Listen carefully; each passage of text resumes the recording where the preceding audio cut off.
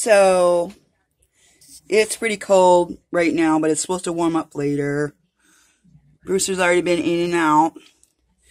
And I almost got taken by some frickin' scammer claiming to be from Egypt and saying he's going to come over here and buy me a house and we'll live together forever. And he's probably like half my age, some young guy. And I'm like, yeah, okay.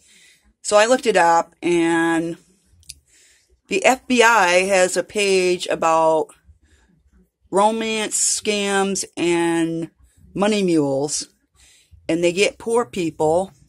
I think my screen's a little dirty. I'll clean it up when it warms up. They get poor people in on this stuff. And I read a whole article about how they do it. And if you think you're talking to somebody who wants you to maybe launder money or be a money mule or something, you should stop talking to them immediately, which is what I did. And I'm like, oh, this guy don't want to be my boyfriend. He's not going to come buy me a house or put me up in a hotel or solve all my problems for me. You know? And, I'm like, you know what?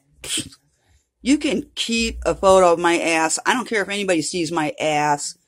Leave me out of your scams, because I'm not falling for them anymore. And you guys shouldn't either. Don't fall for these scammers.